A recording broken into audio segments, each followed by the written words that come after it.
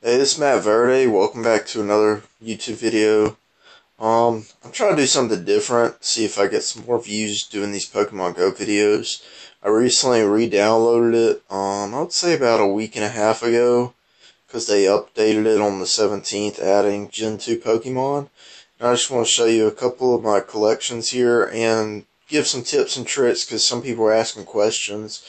You see, I have 51,000 Stardust. You get 100 Stardust for every catch, so I just recommend catching all. And I have 92 Chikorita candy because they updated also, so the second evolution, or even if you can find a third evolution, give you a lot of candy. So these right here gave 5 candies, but I used a pineapple and it gave me 10. So I also recommend using, here's my items here, these pineapple berries. You give them to make it drop more candy. And I also have a sunstone metal coat. I'm waiting to see what to use those on. And then also another tip I had to figure out, I've been practicing trying to figure out, and that's how you do a curveball. You try to spin it a little bit until you see the stars, and then you throw it slight left of it. And what I've been seeing is usually I get a first catch each time doing the spin ball, because it increases your, that's actually curveball, sorry, it increases your chances. And so basically I just recommend use the pineapple berries on Pokemons you need more candy of.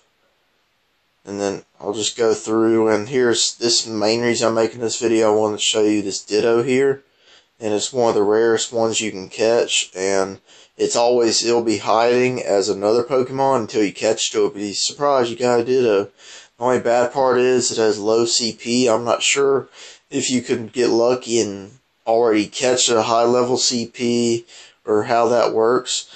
But it does have transform, and it'll transform into the Pokemon it's attacking.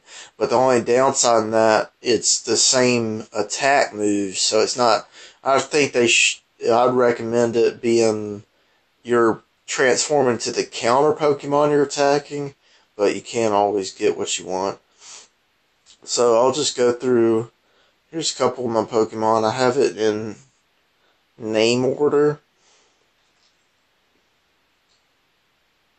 And then also there's a Pikachu update or event right now until I think it was May 6th.